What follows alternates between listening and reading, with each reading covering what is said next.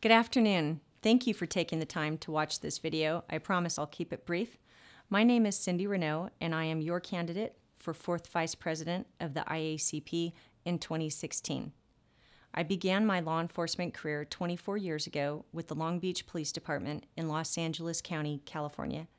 I worked a variety of assignments and attained the rank of commander at that agency before leaving to join the Folsom Police Department in Sacramento County, California in 2011 as its chief. My family is heavily invested in this profession, both here in the States and in Canada as well. My husband is a retired lieutenant with a strong background in tactics and training. Our oldest is a 10-year police officer now, and my cousin works as a dispatcher for an agency in Western Quebec, Canada. As family, they never hesitate to give me their unfiltered opinion of how issues, both legislatively and politically, affect them in their day-to-day jobs.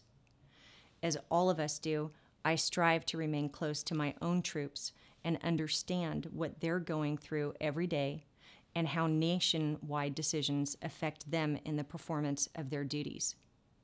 Combining that with my time at IACP, my 3 years as an executive committee member, my participation on the Financial Review Committee, the Committee on Homeland Security, and work on the Resolutions Committee, I believe gives me a unique perspective as to how what we at the IACP do translates to the work our officers do every day in the field.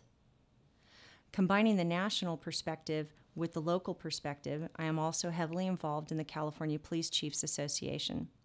I serve as their advisory board member to several committees, the California Office of Emergency Services State Emergency Management System Committee, the Cybersecurity Task Force, and I am also the California State Attorney General appointee to the CLETS Advisory Committee.